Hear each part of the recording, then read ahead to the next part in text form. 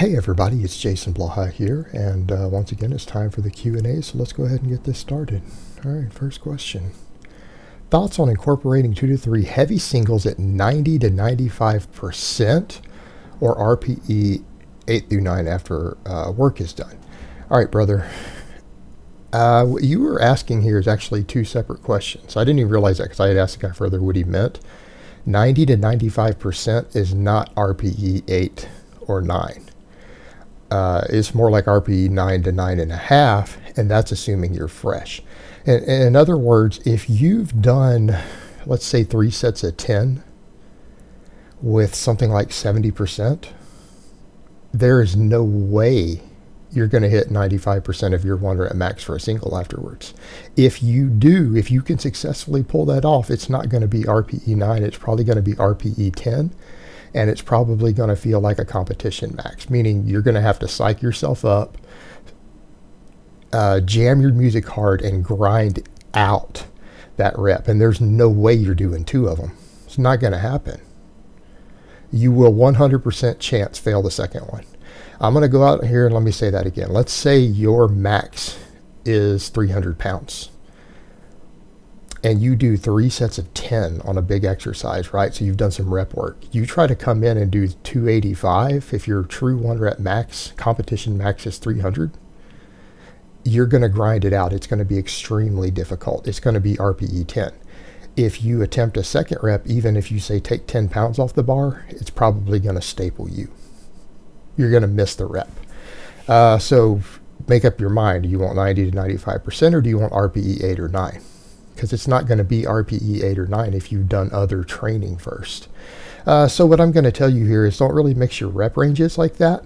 I don't think it's a great idea to do a bunch of high rep sets on an exercise on the same day you do heavy singles. You need to separate those. If you want to do some concurrent style periodization, go ahead and do so. But if for some reason you decide that you don't mind spacing your work far enough apart, I'm going to say do your volume work after your singles. Do your singles first, then do your volume work. That's really the only way that makes sense, really, from a training perspective, if you actually want to get the most out of it. All right, next question. What would happen if someone focused only on heavy eccentrics? What would happen? They would spend 5 times as much time in the gym to gain the same amount of muscle, and they would probably gain slightly less concentric strength. This has been studied, and you've only got 2 choices on doing this, and they're all dangerous other than a forklift. You either bring a forklift into the gym, and I do mean that literally, because if your max squat is 400, your eccentric max is probably going to be, say, 430, 440, 450, right? You're going to be able to do an eccentric with 450. You're going to need the forklift to lift each rep. Your other option is to, again, take things like bench, your squat, everything else, load the bar all the way up, unrack it, do an eccentric to pins, stop at the pins, unrack the weight, re-put the bar back up, and re-rack all the weights again for every single rep. It's extremely inefficient. It will make you extremely sore. It's going to be time consuming because you're going to have to do twice as many reps. Like, let's say you were going to come in and do 20 total working reps. You're going to have to find a way to lift them with a machine or unrack and re-rack them every single one of those 20 reps. But if you wanted to get the same gains you were going to get from conventional training, you're probably going to need to do like 40 reps instead of 20. You're just going to get really, really sore. You're going to waste an enormous amount of time. You're going to have a higher risk of injury, and you'll make about the same amount of gains. That's pretty much what the data shows on it that's looked at it. All right, next question. If someone stays on maintenance calories and creates a deficit with cardio and loses 5 to 10 pounds of fat, will the pounds lost over time come back if the person decides to stop doing cardio and remains on maintenance calories? Or will they gain the weight back? Thank you, Jason. Well, maintenance is never constant. Maintenance is never constant, right? Your maintenance changes based upon your activity level, your body weight, all this other stuff. So if you have maintenance calories right now of 3,000 and you add a bunch of cardio, you're not at maintenance anymore. Let's say you're burning 500 extra calories every day with cardio. You're at a 500 deficit. You're not at maintenance.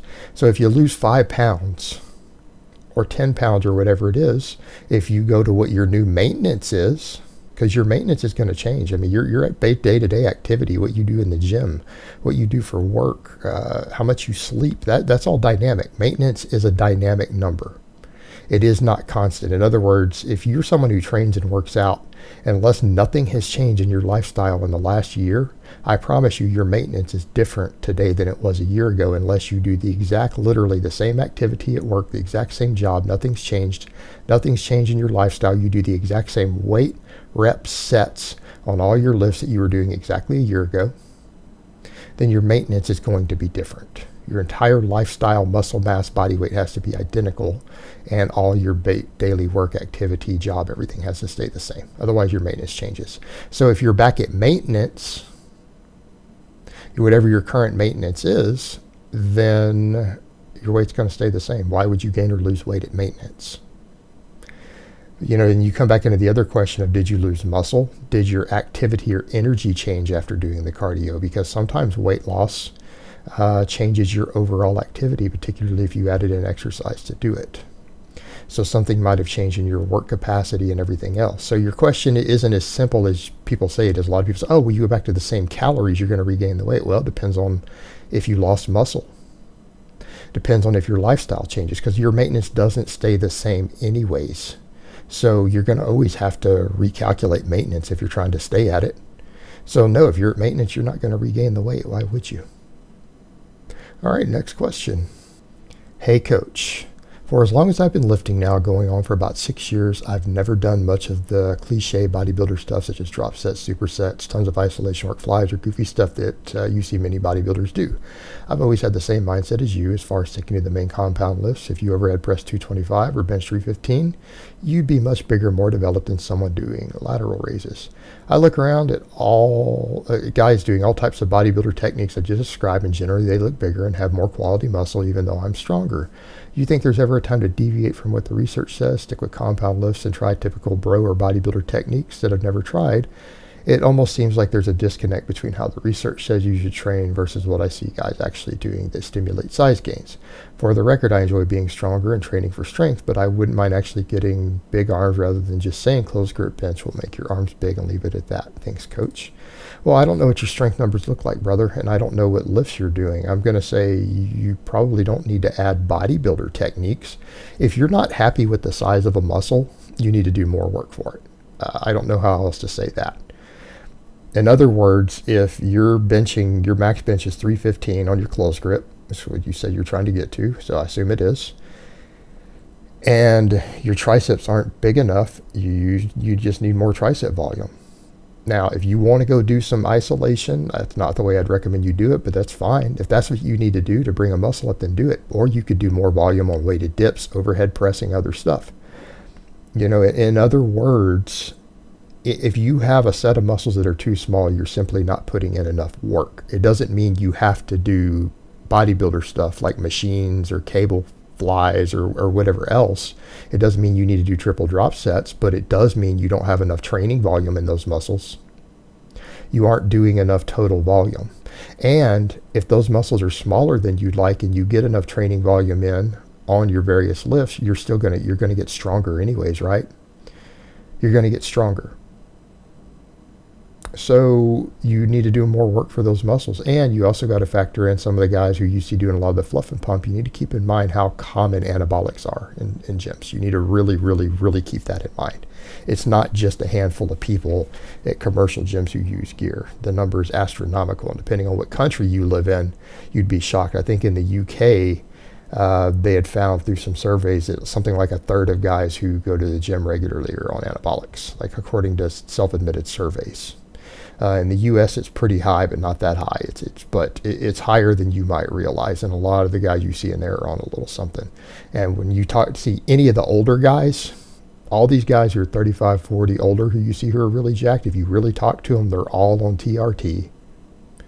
And in my experience, a good chunk of them throw a little bit of extra stuff in here and there. A little bit of extra. That's pretty common. So that can be a factor also in what you are seeing, depending upon who you're seeing specifically. All right, next question. Greetings, Jason. What do you think about exercise bulimia and other addictions related to physical exercise? Is it real, and can it hurt your strength and muscle gains and your overall health? Sure it can. Sure it can. You need to look no further than all the cases of rhabdo. And you see that a lot with CrossFitters and other people, some of them because they're forced in the group. Some people encourage them to push beyond. Sometimes it's self-inflicted exercise addiction, which, it can also be called exercise bulimia. The people who just do tons and tons of activity trying to burn through what they eat, and not because they're trying it for a short-term weight loss or for a specific goal, but because they do it all the time. And what you find with those people, yeah, they do become obsessed with exercise and exercise volume to try to maintain body fat. You see it a lot.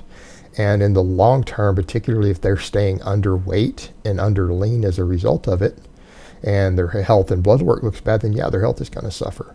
In some cases, even their gains in body composition are going to suffer. Because again, people are at an obsessive level rather than saying, okay, here's an ideal level for my goals and programming it properly. Because there are going to be times when your training volume could be enormous to reach a goal.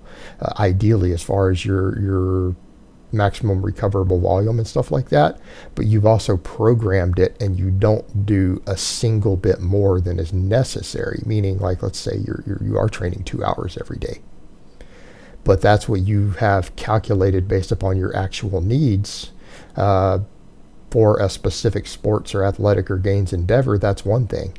But if you do anything beyond what you've calculated to be ideal because you have an obsession, it's now going to impact your recovery, it's going to impact your gains, and it's going to impact your health.